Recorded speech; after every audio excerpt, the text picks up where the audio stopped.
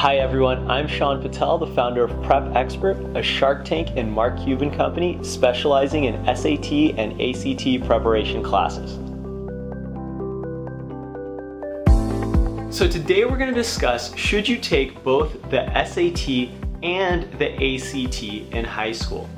Now, I know a lot of parents encourage their students to take both the SAT and the ACT in high school, and the logic behind their reasoning is, why doesn't my student just take both and see which one they do better on? Maybe they like the SAT a lot better, or maybe they like the ACT a lot better.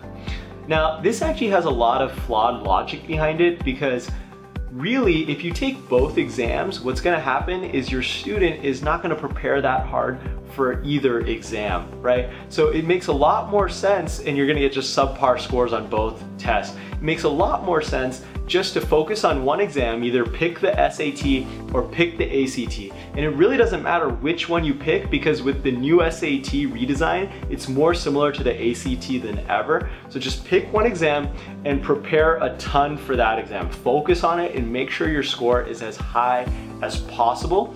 You know, it's very stressful for a high school student to try to prepare for two different exams.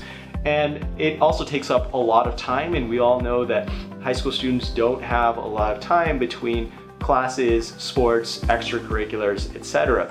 So from my own experience when I was in high school, I just chose to take the SAT mainly because the PSAT is in October of your junior year, and it's very similar to the SAT, so I wanted to qualify for National Merit Scholarship. So I just chose the SAT, that's the exam I'm gonna prepare for, and I just completely focused on that exam. I never even looked at the ACT when I was in high school, and that was obviously a very good decision because I ended up getting a perfect score, and I felt really, really good about just focusing on one exam. Now, if you are the exceptional high school student who is very, very motivated and prepared, you know, and you have a lot of time to prepare for both exams, then by all means you certainly can. But my recommendation would be to pick one exam, focus on it, and prepare for it fully.